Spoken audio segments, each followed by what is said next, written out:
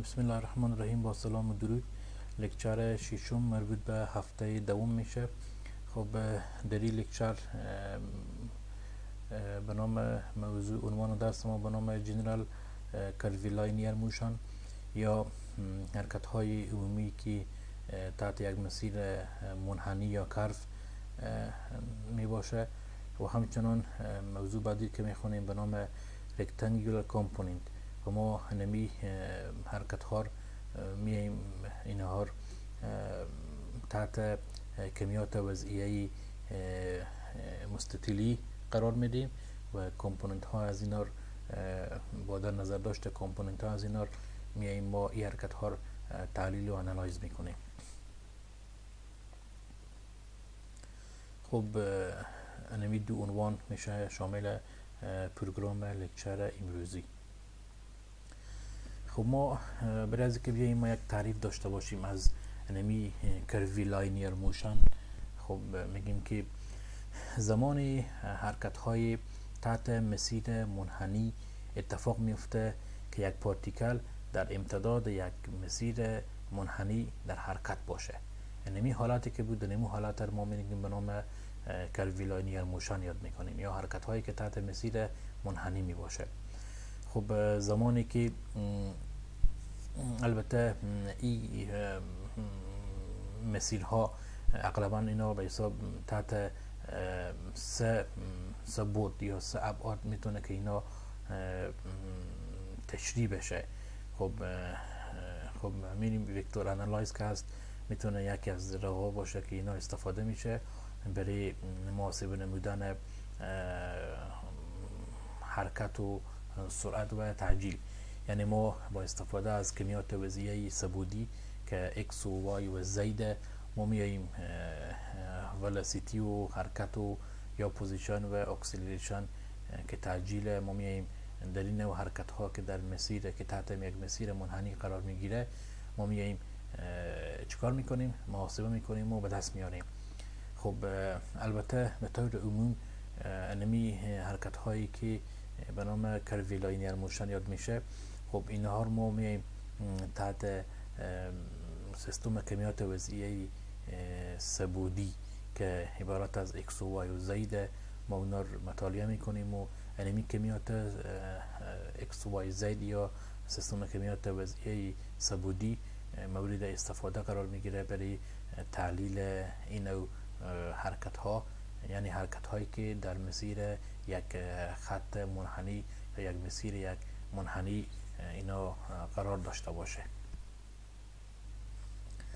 خب ما تعریفی که میتونیم از پوزیشن داشته باشیم یا یک مفهوم کلی که ما بتونیم از این حرکت ها داشته باشیم که چی نوع پوزیشن چی مفهوم داره. خب ما طوری که در امی گراف یا در امی شکل میبینیم خب با فرض اینکه یک پارتیکل خب موقعیت داره در یک نقطه از این گراف، خب این نقطه از گراف قرار داره و این تابع به حساب فانکشن ast میتونه باشه تحت می گراف که فانکشن ast خب قرار داره.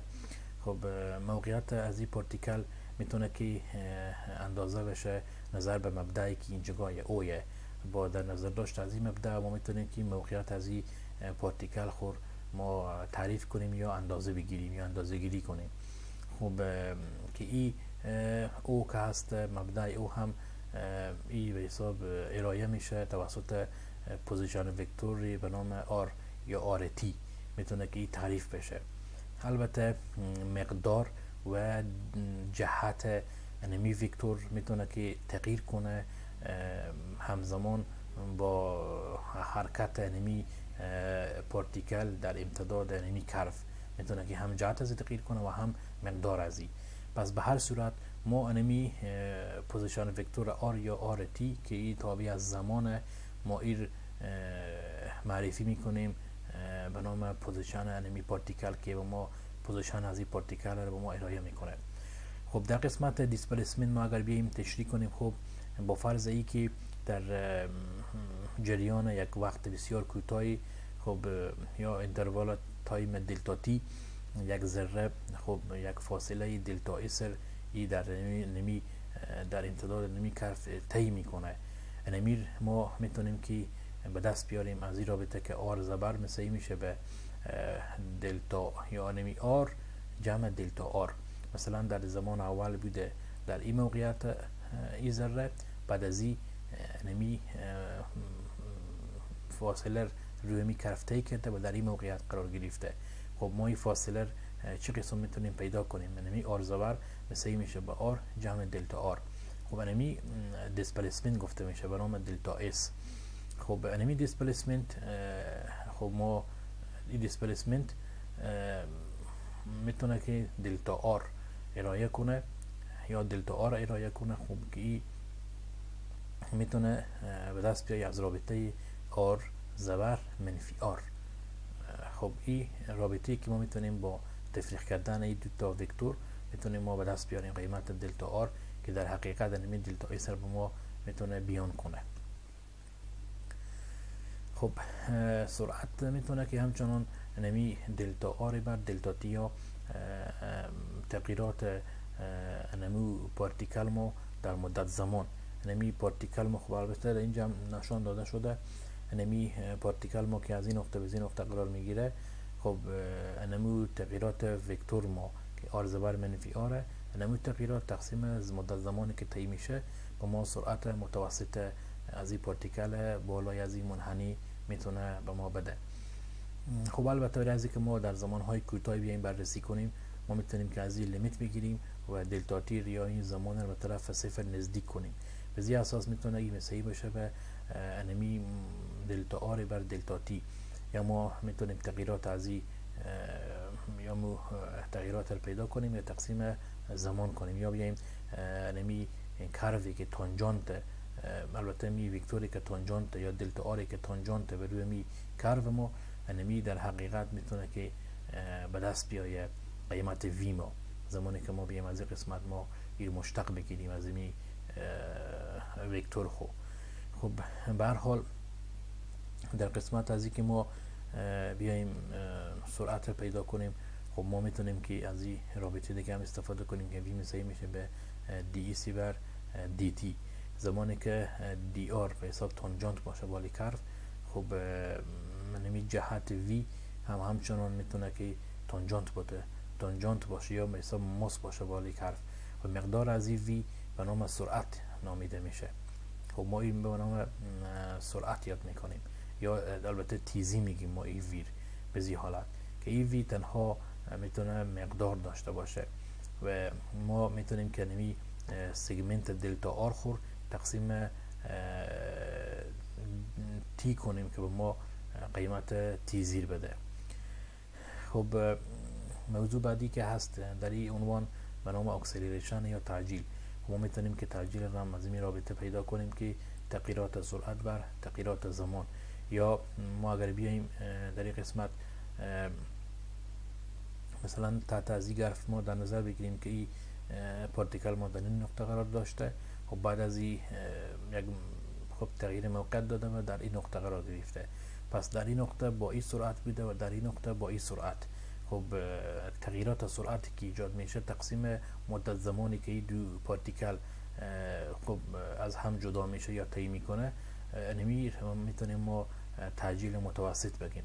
خب ما اگر بیاییم مقدار و همچنان جهت سرعت خور ما بیایم تعیین کنیم میتونیم ما از این کرف که به نام هودوگراف هم یاد میشه ما بتونیم که این مورد مطالعه قرار بدیم و استفاده کنیم. به این معنا برای از اینکه ما بیایم تغییرات زمان ما بررسی کنیم خب ما بیایم دو تا وکتور سرعت ما ترسیم میکنیم طوری که اینها انجام ها از این از مبدأ او از نقطه مبدأ او که فیکس پوینت از اینها به حساب هم قرار بگیره انجام های از این دو وکتور سرعت ما. خب انمی دو وکتور خب زمانی که اینا خب دو موقعیت میتونه داشته باشد در ابتدا در این موقعیت بوده و بعد از او پارتیکل ما به زی موقعیت آمده و وکتور ما به زی حالت ترسیم شده به زی نقطه. البته مبدأ هم خب معلومه که از این نقطه تیر میشه چون ما انمی موقعیت و پوزیشن پارتیکل خور نظر به همی وکتور یا که به نام آر بود ما محاسبه میکردیم. پس در ابتدا در این نقطه قرار داره بعد از او خب وقتی که به این نقطه قرار میگیره سرعت و وی زبر میشه. یعنی تغییرات سرعت ما به نام دلتا وی یاد میکنیم.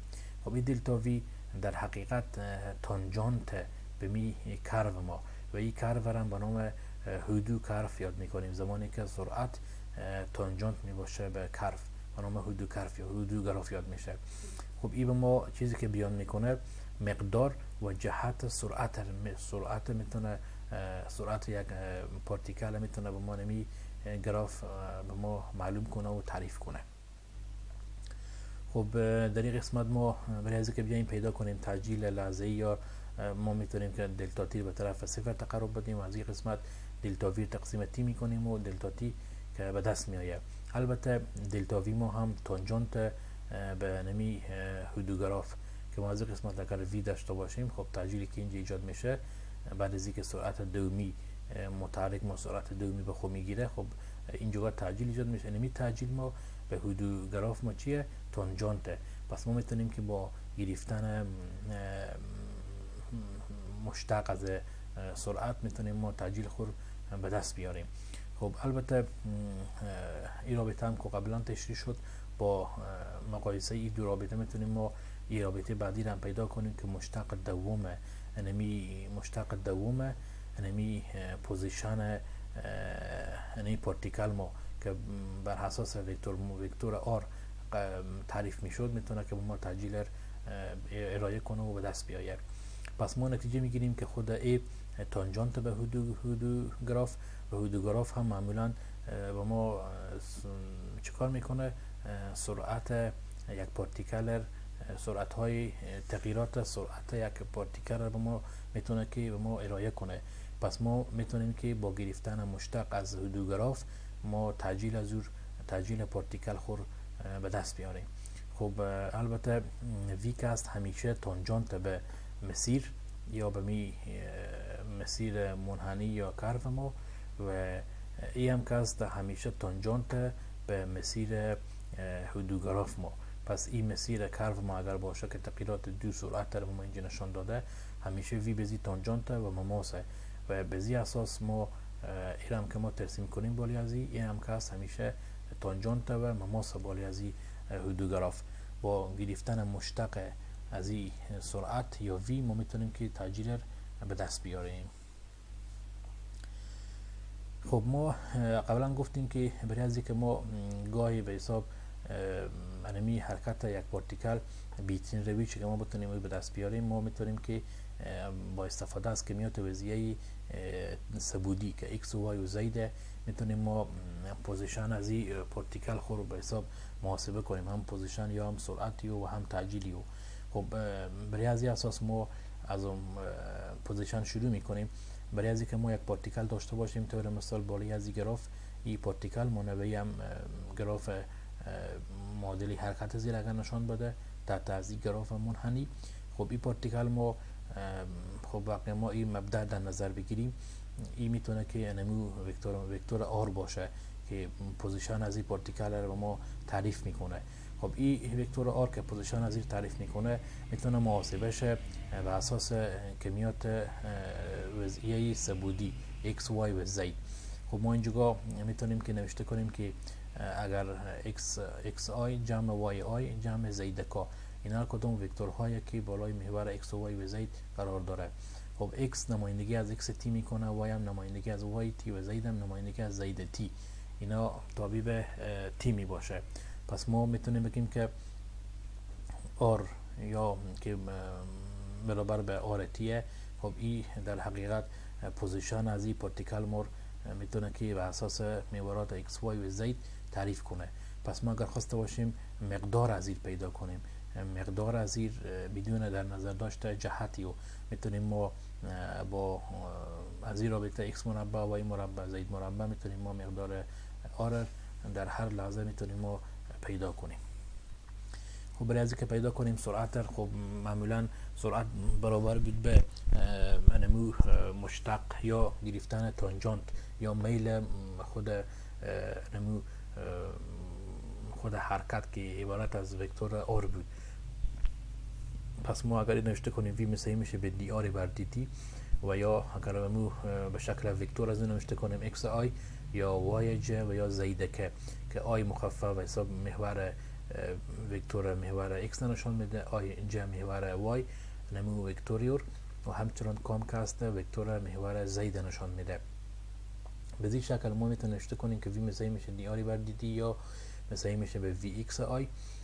خب وی ایکس آی وی ایکس مخفف نمو مشتق اول معنی میده وی ایکس، خود وی وای هم که هست مشتق اول وای معنی میده و وی زید هم که هست مشتق اول نمو زید من رو میده رو محور زید که هست.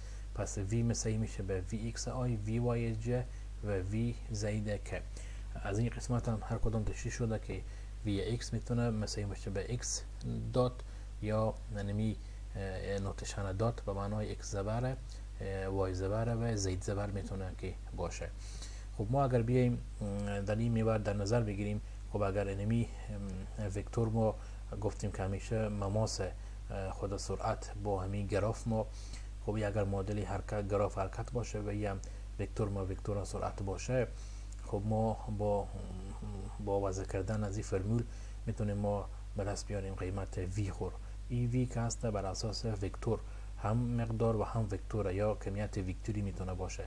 اگر خواسته باشیم ما مقدار از این پیدا کنیم، مقدار از سرعت خور، خب میایم وی ایکس مربع وی وای مربع وی زید مربع که وی ایکس خور از این رابطه پیدا میکردیم و وی وای هم از این رابطه. خب هر کدام جدا جدا محاسبه میشه و بعد از او باز با این فرمول قیمت وی میتونیم ما پیدا کنیم.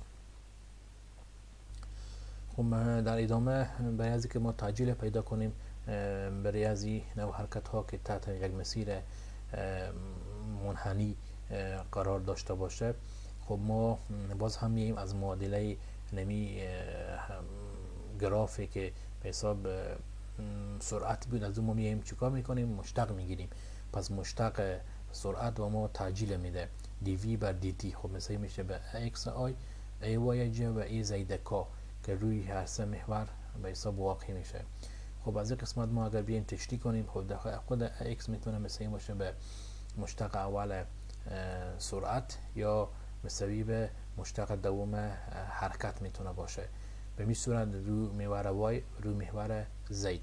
خب در این قسمت اگر خواسته باشیم مقدار تعجیل پیدا کنیم، خب مقدار تعجیل پیدا کنیم وقتی که ما ایکس و ای و ای زید پیدا کردیم، ما میایم هر کدام از این مربع میکنیم و جمع میکنیم، قیمت ای پیدا میشه.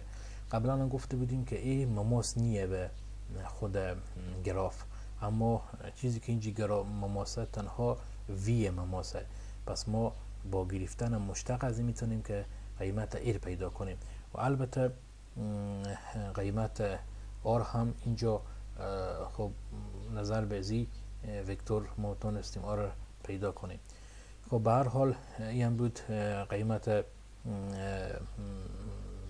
قیمت تعجیل یا ای که ما توانستیم از این رابطه استفاده کنیم. خب انشالله بیشتر این عنوان یا این سکشنر توسط مثال هایی که در لکچر بعدی انشالله تشریح بشه بیشترتر میتونیم ما این سکشنر تحلیل کنیم. خب بهتر میونه که ما بفهمیم زمانی که یک پارتیکل با راه یک مسیر منحنی در حرکت می باشه، خب او میتونه که منمو سرعت از او، تعجیل از او و همچنان معادله حرکت از او میتونه که به اساس سیستم کمیات وضعی ثبوتی x y z او تحلیل شوه به دست بیایه. به زی اساس ما اول لازمه که وکتور محصله پوزیشن یا حرکت از او رو به دست بیاریم که او هم مقدار ما ارائه میکنه و هم جهت از او ما ارائه میکنه. خب بعد از او ما میتونیم ما با داشتن وکتور پوزیشن از یا معادله حرکت از او میتونیم ما سرعت رو پیدا کنیم. سرعت رو که پیدا کردیم باز با گرفتن مشتق سرعت میتونیم ما خیلی به راحتی تعجیل پیدا کنیم. خب این بود درس مربوط به امروز.